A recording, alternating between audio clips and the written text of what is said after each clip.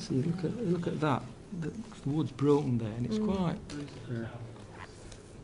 a darkish wood. But like I say, it's sold. You can't tell. So, it's fair to say that it appears to be mahogany type. Yeah. Well, yeah, it's only because the colour.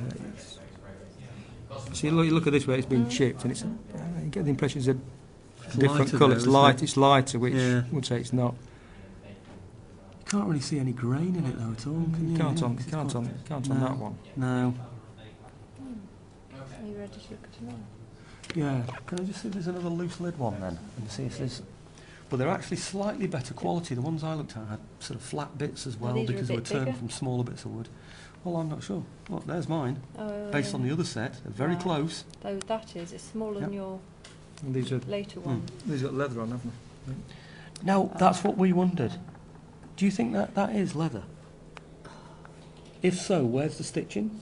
Where are the seams? Is it glued? I wonder about a kind of tarring. It's almost like the surface is lifting off. But you see how this here, you see that sharp, that lip there, the shoulder on that, whereas this one here, you see how it's almost kind of rippled up and then smoothed into the edges like a papier-mâché type thing? Yeah. Well, it could be tar. Yeah. See, like that one's all peeling apart. Yeah, I know, yeah. It's almost like, it looks like the bark coming off, doesn't it? Yeah. Effect. Now this, look at that lid there. What do you think, beech for that or something? Well, different, isn't it? Just looking at the end of that one, it looks. Now look at the styling I did from last time to the lid, based on the other set. So it's very similar, isn't it? The one that I've made there. From the styling of the different set. But you don't know if the sets have been mixed up as well. Do you see that's got sort of like a flat side to it? Some of them look like they've been turned out of pieces of wood that weren't quite big enough. Yeah. And the other set is notably like that. They probably haven't brought that up actually because I looked at that one last time very closely and measured it all. But you can see the same effect on that one there.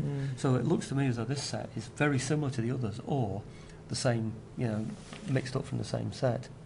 I don't know. Yeah, but mine looks very much the same. But it'd be interesting to know what these flaky bits are that you're talking about there as well, wouldn't it? What is that? But you'll see no leather seam on it or anything. And if we can find one that looks like a lid will come off easily and it's not flaky, there's one there that's already off. Where this one? No, this one. No, that one. No, one next one. This one here. Yeah. Is that one all right? And these have been strung differently, haven't they? They've got the string wrapped around. Yeah. Yeah, but they've still got the belt holes, like that. Yeah. And then if we look in here, I'm very conscious of this flakiness on the side, so I don't want to affect that, but you're right, somebody's taken the lid off that one before. What do you think about that? See, that to me is a very sort of ungrainy wood again, isn't it? I mean, could that be a kind of lime wood, do you think? Sometimes I wonder if he does use any old wood. Well, I'm sure they would. Yeah. Well, what I want to do is reproduce something like what they had, you see. I know I can't be 100% without having tests done on them. Got this curving here, slightly curved in on the... Yes, I'm doing that on mine as well, yeah. Okay. But it's what that coating is, that's the problem. You can see the coating coming away from there. That looks, again, bored with that lid, doesn't it? Or is it all the spikes being broken off? That's the other possibility. That might have been turned, because if you look, because the bottom's radiused. Yeah. Someone's gone in with a boring tool and it's radiused. Yes. Yeah. If it had been drilled out. Yeah. Can you see with your light in that one, Tony, and see what it says on there? I know. I'm trying to. I'll lean there. I think I'm just trying to get it still. That's all. Can you see from that? Would it be easier if you were sitting as opposed to leaning over, because you're in an awkward position there? Yeah, is that better? Yeah. Move it towards that. Yeah. Okay. Yeah. Ready? Yeah. See that looks.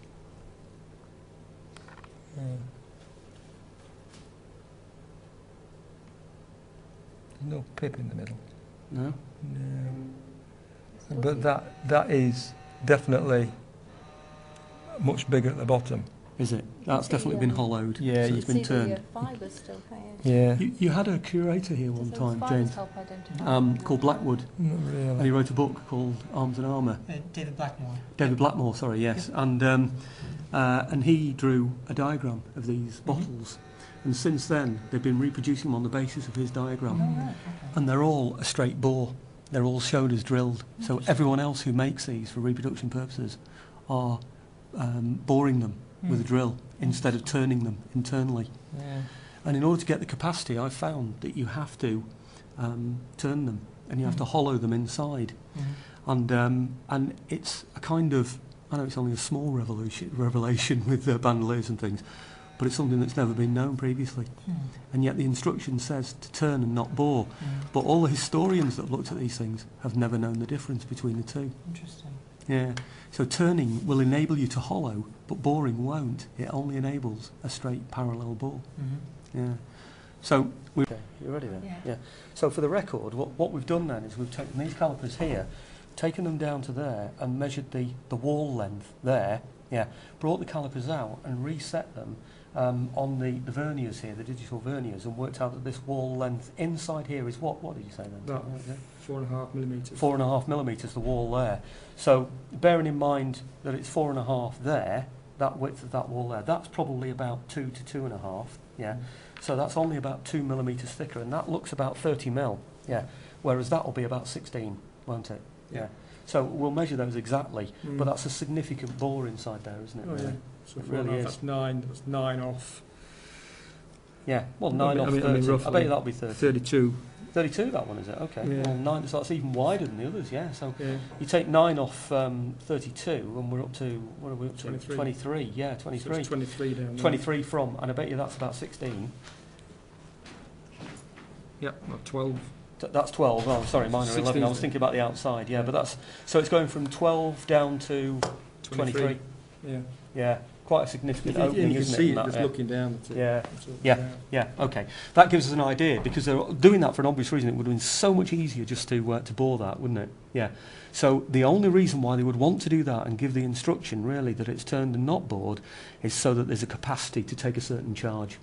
Otherwise, why waste the time? And when you look at the poor quality of the turning of some of these, this one isn't good. Why would you go to all the extra trouble of doing that? Because it takes me to turn that out about 20 minutes. That's a lot of extra work. Now, I know that can maybe be done quicker, but even if it was 5 minutes, the turners were given jobs to produce 6,000 sets of these, 6,013s, you know. I mean, I know that's a maximum order, but the minimum I saw was for 800, you know. So why go to all that trouble to do that? It's got to be for the capacity for the charge, isn't it? Oh, yeah. Yeah. Okay. Well, that's very interesting. Now, this is very similar in size. Drill the hole down in one way. Okay. The spout ledge here, if you like, where it becomes the bottle. Yeah. This bit here. See that bit there? Yeah, that's why I can't see that far. Can't you? No, which bit? That bit there. Well, that? Yeah. All right. Okay. It's very technical here. Yeah. 21.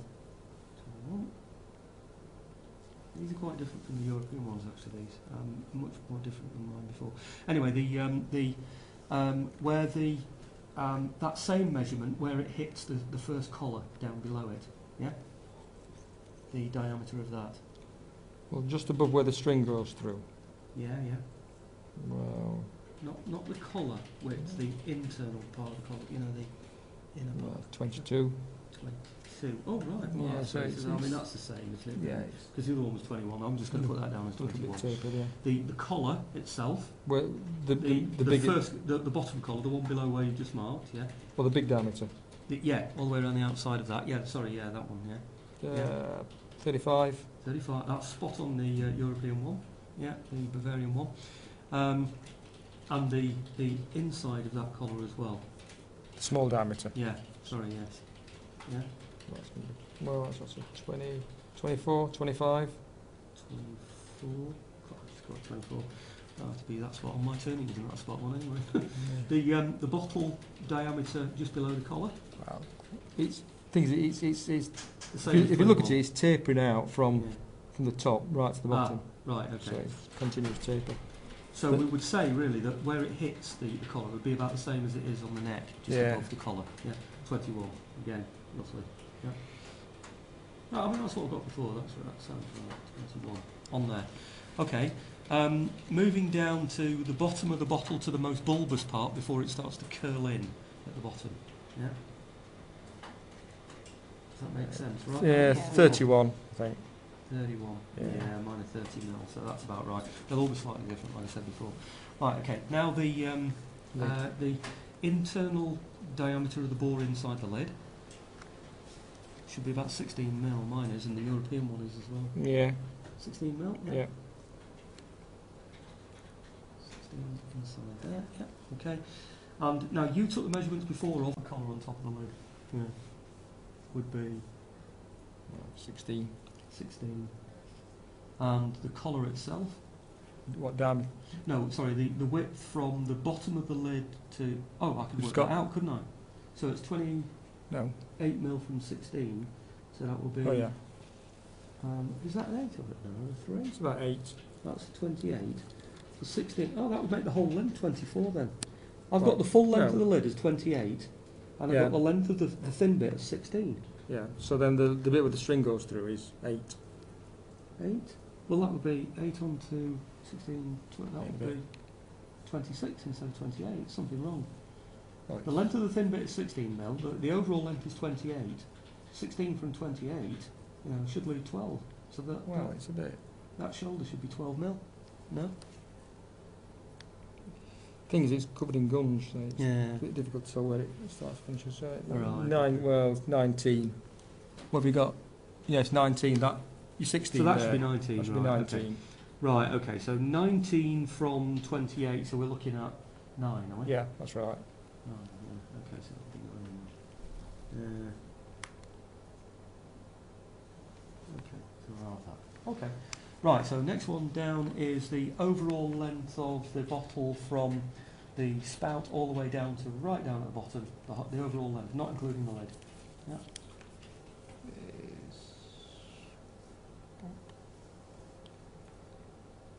108. 108. Now mine were 116, I think, so they're a bit shorter.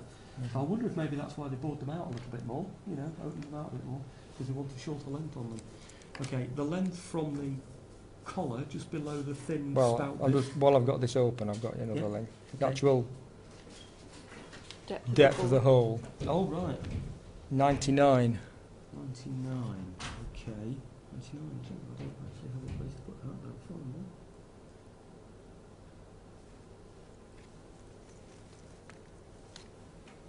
No, that's about right. Mine are 99, well, 100 mil actually, to be honest. But okay, so that's that one. And then from the collar down there, no, I'm not touching, right down to the bottom there. So from there to there. Yeah. Okay. 95. 95. So it is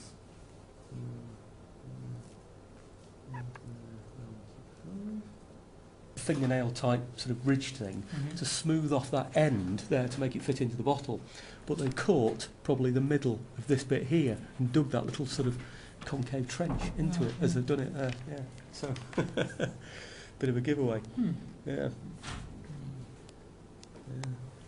Okay, so that's all the measurements of that one, but we haven't got that outside diameter of the right at the bottom there, which I would guess would be, I don't know, we've got 32. 32? Well, 32. The other side is 29, so... Well, I've got the widest part as 31. Yeah. Well, yeah, it's pretty straight. Is it? Yeah. So it doesn't actually curl in then? All right, I thought it curled in a bit. No, there's a little nobble there, but that might be the... No, I'm thinking about this little...